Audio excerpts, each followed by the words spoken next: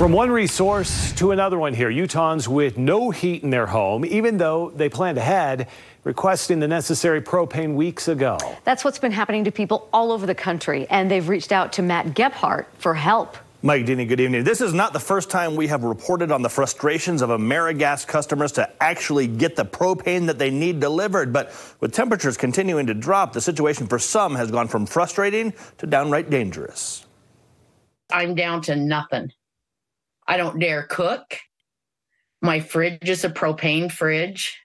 I don't know what to do. Rose Cox had been waiting for AmeriGas to fill up her propane tank for 2 months. Probably 10 times they've said, they'll be out tomorrow, they'll be out tomorrow, they'll be out tomorrow. Well, they're not out tomorrow. Rose says the broken promises left her dangerously close to running out of propane at her remote off-the-grid home in western Utah. I'm scared. Why are you scared? Because I don't know what to do when the propane runs out. I was boiling water to try to take a bath, Across the country, it's been the same story. Cindy Simon from North Carolina reached out after she was without heat for a week. She's already paid, but the propane has not come. Furious, absolutely furious, resentful. The KSL investigators heard from a half dozen folks from Utah to Arkansas, all having the same issue with AmeriGas delivering their propane. I had set up for automatic delivery. That after our own news report earlier this month with multiple Utah families having delivery issues. Everybody lamented a lack of communication and broken promises, and we found news reports done in Washington, Texas, and Reno.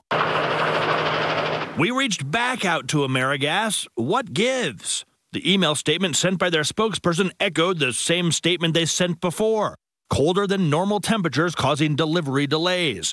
They confirmed during the pandemic they moved to a centralized model and closed their offices to the local public. But when we asked if that new centralized model is contributing to the nationwide service delays and lack of communication with customers, they had no answer. I would like never to use AmeriGas again. For now, it seems reaching out to a TV station may be your best bet to get these tanks filled.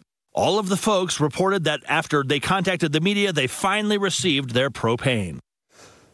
Propane delivery also got the attention of Utah's governor late last year, who issued an executive order allowing propane truckers to work longer hours to get the important job done.